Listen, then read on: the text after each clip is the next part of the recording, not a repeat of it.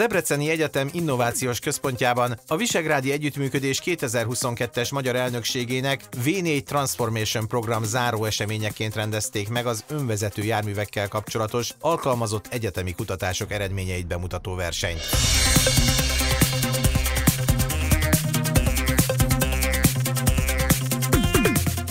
Az eseményen a házigazda Debreceni Egyetem mellett a prágai Műszaki Egyetem és a szlovák Robotek Vision csapata vett részt.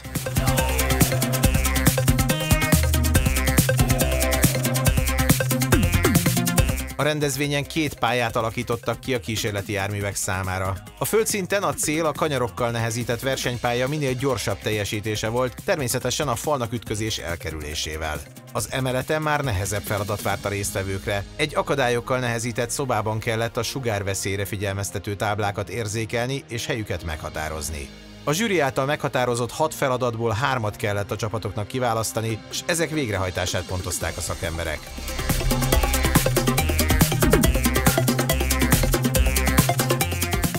A magyar csapatot a Debreceni Egyetem informatikai kar adattudományi és vizualizációs tanszéke segítette a feladatra felkészülésben. A nagymúltú felsőoktatási intézményben mind a szükséges szuperszámítógéppel is támogatott számítástechnikai képesség, mind a megfelelő gyakorlópályák segítik a különleges járművek fejlesztését és tesztelését.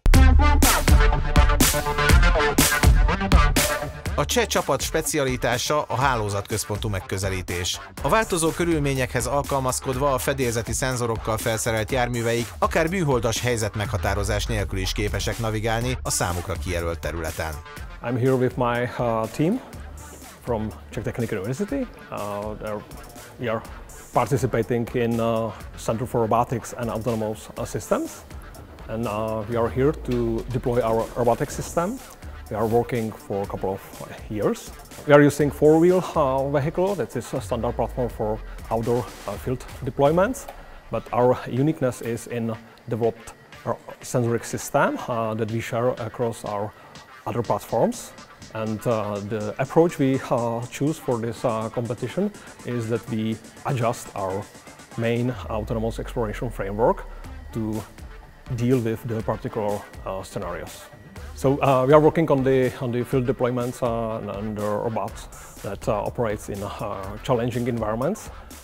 We mostly targeting to outdoor challenging environments with GPS, but also without the GPS, because we have some previous experience from underground and subterranean environments. And we also see challenges in sensing for the systems that are not active with low emissions. And we also see future challenges in cooperation and sharing the information across the platforms. A cseh csapat vezetője is hangsúlyozta, a jövő védelmi képességek egyik fontos területe lesz a megbízhatóan működő autonóm vezérlés. So as other teams are also participating here, we see various complementary skills, and we like to cooperate in future scenarios. We see that the team from the University of Debrecen is working on parallel processing, and we believe that increasing the speed of the robots, especially in challenging environments, needs fast processing, and we see there is the opportunity to work on FPGAs and GPU computation. But we also see that this low emission sensoring system is one of the necessity for future, even including the defense technologies.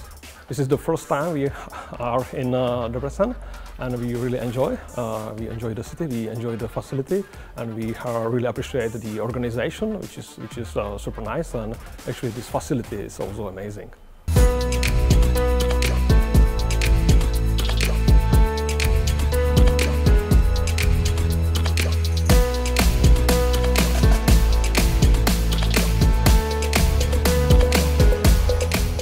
A szlovák Robotek Vision csapata a külső területeken használható lánctalpas platform mellett egy kifejezetten erre a versenyre tervezett beltéri járművel érkezett Debrecenbe.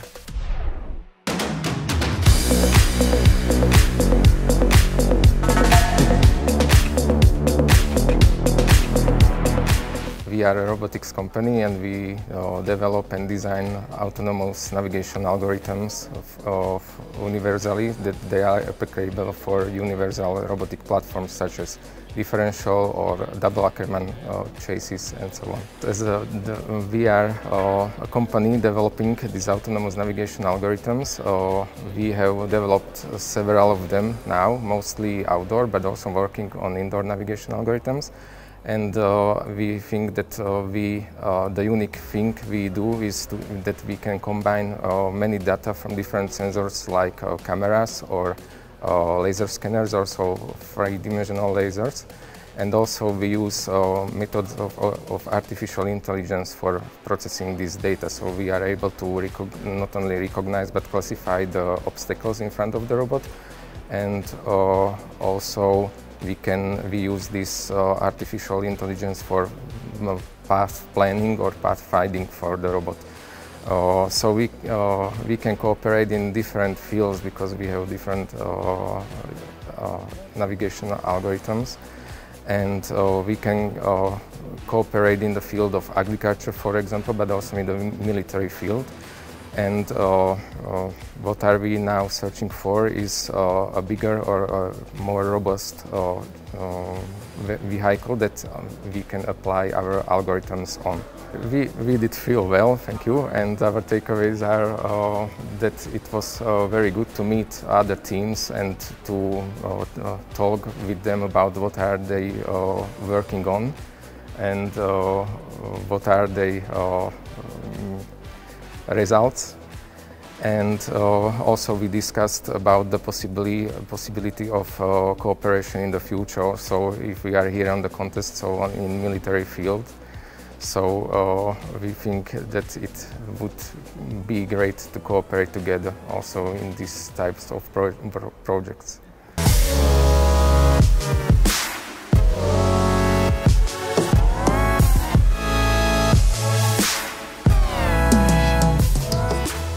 Természetesen nem hiányozhatott a pályákról a rendezvény házigazdája, a Debreceni Egyetem Informatikai Kar adattudományi és vizualizációs tanszékének különleges járműve sem. We have an autonomous vehicle lab, which is founded half a year before, and we have to start it to modeling, virtualization and simulation of the autonomous vehicles and build the real autonomous vehicle in the next months.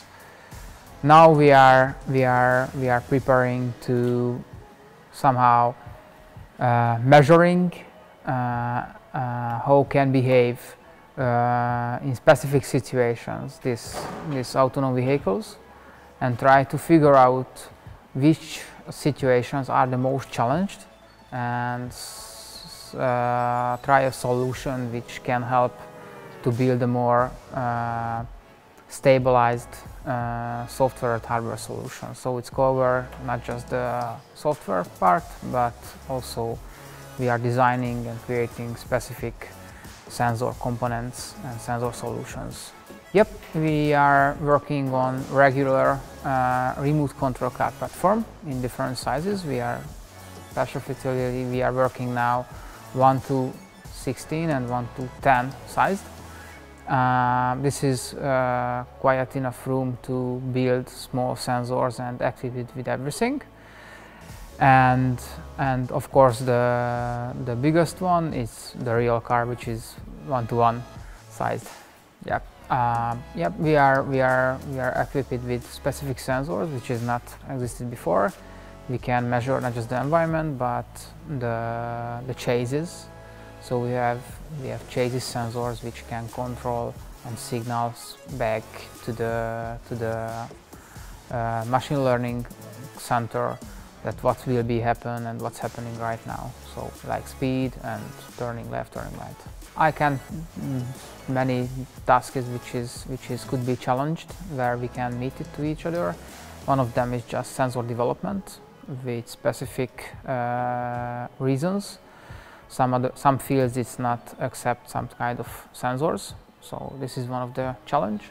The other one we can working together with the computing environment. It's also challenging because we have to serve the power and of course we have to serve the computing demand requirements. It is not easy because we have limited spaces, so we can work on this also. And maybe the communication platform is also very essential, because sometimes we need the car support from far-away distance, so we can maybe attach very high performance computing, distribute the task and send it the information back to not just one car but many of cars at the same moment.